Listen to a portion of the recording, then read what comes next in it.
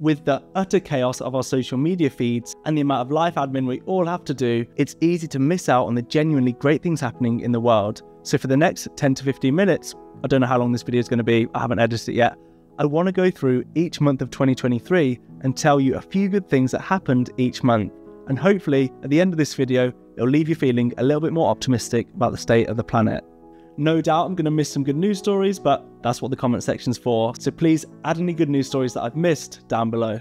So 2023 kicked off with some news that Brazil had made a groundbreaking pledge to end deforestation in the Brazilian Amazon. And following this pledge, in the first half of 2023, deforestation in the Brazilian Amazon had already declined by a third compared to the previous year. The Amazon has been called the lungs of the earth and plays a crucial role in our global ecosystem. So this isn't just a win for Brazil, but for all of us around the world. Spain announced that it would charge tobacco companies to clean up their own cigarette butts, forcing them to take responsibility for the plastic waste they produce. Around 4.5 trillion cigarette butts are discarded every year, which has achieved them the status of being the most littered object in the world. Great! So it's reassuring to see countries start to hold these industries more accountable. A UN report in January found that the ozone layer is expected to recover by 2040. Decades ago, we discovered that human activity was causing a hole in the ozone layer, allowing harmful ultraviolet rays from the sun to pass through. So a global agreement was made to stop using harmful chemicals that were damaging the ozone layer, and now it's on track for a full recovery. Moving into February, the EU voted to make a stand against greenwashing. They found that over 50% of green claims are vague, misleading, or just straight up made up. This makes it impossible for consumers to make informed decisions. By putting an end to this, companies are encouraged to take meaningful steps to show customers that they actually do care about the planet. France also banned deep sea mining, joining Spain, New Zealand, Germany, and a number of Pacific Island nations. Since then, the UK has also banned all deep sea mining in its waters and is calling for an international halt to deep sea mining activities. This could be great news for our precious marine life that need us now more than ever. And that brings me on to the next story in February. Moving to Australia has taken a landmark environmental decision by rejecting a proposed coal mine for environmental reasons for the first time in history. The coal mine was planned only about 6 miles from the Great Barrier Reef, which would cause unacceptable levels of risk to one of the largest reef ecosystems in the world. The rejection came after over 9,000 public submissions opposed the project, emphasising the growing global concern for preserving natural ecosystems against industrial developments. People power. In March, the UN voted to hold highly polluting countries to account. The bill was proposed by Vanuatu, a small island nation at significant risk due to rising sea levels as a result of climate change, and it was supported by over 120 countries. Under the new law, countries who don't take sufficient measures to reduce their climate impact will face consequences from the international community. In another blow for highly polluting countries, Thailand also announced it would ban all imports of plastic waste, encouraging countries to take responsibility for their own plastic. Wealthy countries often export their plastic to developing countries instead of reducing or recycling the waste themselves. By banning imports, Thailand might encourage these countries to tackle the problem of plastic waste rather than just send it elsewhere. No more out of sight, out of mind. Taking another journey to 26 Australian species that used to be at risk of extinction have recovered. This recovery, a result of targeted conservation strategies, includes 15 mammals, 8 birds, and various other species like frogs, a reptile, and a fish. A study found that the species no longer meet the criteria to be considered endangered, and many of them are now steadily increasing in population too. In April, Ireland announced the rehabilitation of 80,000 acres of valuable peatland habitat, which will be one of Europe's largest environmental projects. Peat wetlands are rare sites which are ecologically invaluable, storing carbon and creating homes for many endangered species. Peat has often been mined as a fuel or for fertilizer, meaning many of these ecosystems are degraded. Bringing them back to their former glory will be great for the climate and for wildlife. Over 500 advertising agencies committed to Clean Creative's pledge, refusing to work with fossil fuel companies and other big polluters, encouraging them to clean up their act. Agencies taking the pledge are part of a growing trend prioritising environmental responsibility and rejecting clients that conflict with their values of combating climate change. And scientists in Australia discovered a fungus that can break down plastic in a matter of weeks. Breaking down plastic is crucial to reducing pollution, especially in oceans and landfills where it accumulates and harms ecosystems. It's not quick enough for industrial use yet, but they're exploring ways to speed up the process, so who knows what the future holds. And after April, what month is it, Justin? It's gonna be May. Thanks, Justin Timberlake. And in May, Ecuador converted $1.6 billion of its national debt into a Galapagos Nature Conservation Fund. It's called a Debt for Nature swap, where a country exchanges its national debt for funding to help protect its ecosystems. Loads of countries, including Indonesia and Madagascar, have participated in the swap, but never on such a huge scale as this. The money will help make the Galapagos Islands more resilient to the impacts of climate change and human activity, ensuring the unique species which inhabit the area are protected. Also, wind and solar produce more energy in May than all fossil fuels combined across all EU countries. It was also a great month for Indigenous rights, as Brazil recognised 6 new Indigenous territories and Hawaii revived Indigenous conservation systems to help protect our natural world. Hey June! In June, India's Project Tiger had its 50-year anniversary, sharing the incredible impact it's had on conservation. More than 70% of the world's tiger population now live in India, largely due to the habitat protection that Project Tiger has provided, and these habitats have done more than create a home for wildlife. They've also kept over 1 million tons of CO2 locked up in trees and out of our atmosphere. The Global Tiger Forum also estimated there's been a 74% increase in wild tiger populations since 2010, after the world's 13 tiger-age countries made a global goal to double wild tiger numbers by 2022.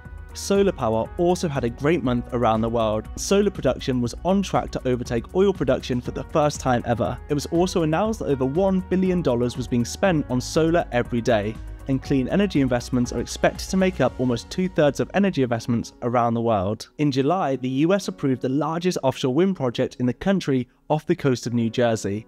The project will create 3,000 green jobs, and once completed, it will produce enough energy to power 500,000 new homes, with nearly 100 wind turbines. France made a pioneering move by legally banning short-haul flights where a train journey under 2.5 hours exists, aiming to reduce carbon emissions and encourage sustainable travel instead. However, environmentalists argue the law falls short, noting that it excludes key routes and doesn't address the high carbon footprint of private jets. Despite these criticisms, the ban marks a historic shift in domestic travel, with further expansions and stricter regulations on private jet usage being considered for the future. In a massive environmental achievement, Malaysia and Indonesia have successfully halved deforestation rates over the past 5 years, according to a World Resources Institute report. This progress is especially notable in Indonesia, which saw a 64% decline, and Malaysia with a 57% reduction, as both countries implemented measures against forest fires and limited land clearing for palm oil plantations. In August, youth activists won a landmark climate court case against the state of Montana, claiming the state broke its constitution by allowing polluting companies to operate unchallenged. The right to a clean and healthful environment is enshrined in the state's constitution, and the group of activists, aged 5 to 22, argued that the state was not upholding this. While the impact of this might not be immediate, it sets a precedent which may have far-reaching implications, so perhaps we'll see more wins like this in 2024. Brazil transformed Latin America's largest landfill into a thriving mangrove swamp. Located near Rio de Janeiro, the former landfill has undergone a decade-long restoration, led by the city's garbage collection agency Comlurb. This initiative involved extensive cleanup, replanting mangroves, and implementing measures against pollution, resulting in a remarkable environmental turnaround. The rejuvenated area now supports diverse wildlife and serves as a vital carbon sink, showcasing a successful model of ecological rehabilitation. Next is some good news that has us all. Over 2,000 white rhinos will be released into the wild over the next 10 years, after the largest private captive breeding operation was purchased by an NGO called African Parks, with the help of the South African government, with the intention of gradually releasing and rewilding all the animals. With only 16,000 white rhinos left in the wild, another 2,000 could make a big difference to the conservation of these majestic beasts. China also installed the largest wind turbine in the world, with its enormous blades over 100 meters each. It can sometimes generate enough energy in a day to power over 170,000 homes. Moving on to October. In a groundbreaking initiative, nearly 150 indigenous seed collectors from the Amazonian Bioeconomic Seed Network have joined forces to restore the Amazon rainforest with native species. Founded in mid-2021 by members of various indigenous peoples, the network aims to restore an area the size of Greece by 2030. Collaborating with Brazil's oldest network of seed collectors, the Xingu Seed Network, they exchanged knowledge and techniques vital for ecological restoration. After months of protests, the Netherlands announced plans to form an international coalition to phase out fossil fuel subsidies. This was in response to a report that reveals the Netherlands gives 40 billion euros a year in fossil fuel subsidies. This initiative aims to redirect these funds towards green transitions and support local communities instead. Around this time too, news spread about the largest dam removal project in US history, which is taking place on the Klamath River in Northern California, led by indigenous advocacy and aimed at reviving plummeting salmon populations. This monumental project, demolishing 4 dams built between 1918 and 1962, is set to restore 400 miles of fish habitat. New research came out in November which suggested that China may be about to begin a structural decline in emissions. As the biggest polluter in the world by many metrics, China often gets branded as a big problem for climate change, but in 2022, they invested more in renewable energy than the rest of the world combined. Thanks in part to China's contribution, global renewable capacity is likely to triple by the end of the decade. The news has come alongside a report which found a global surge in green jobs, with more people than ever working on developing and installing clean energy solutions all around the world. And in December, we're seeing more incredible solar power expansion as India began construction of the world's largest renewable energy site, and Indonesia plans the biggest floating solar farm in the world.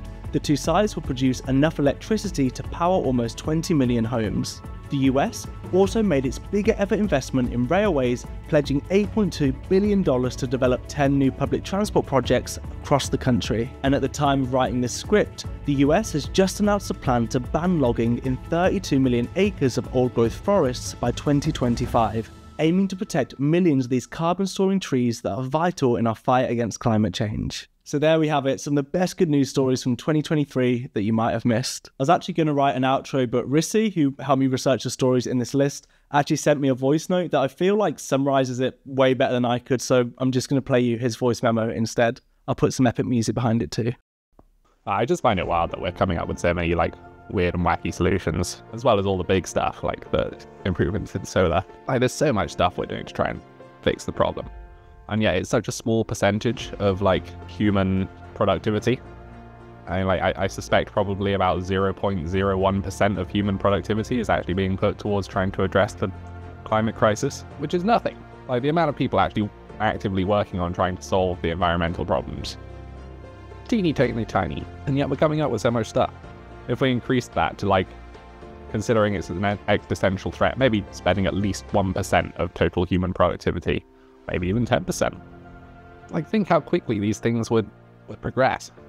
It's just nuts that we do so much with so little. And also nuts that we're doing it with so little. As I mentioned, way more good stuff happened too, we just couldn't fit it all into this script. So please drop any more good news I missed in the comment section. And if you want to keep up to date with all the good things happening in 2024, hit subscribe and drop this video a like, and I'll see you next year.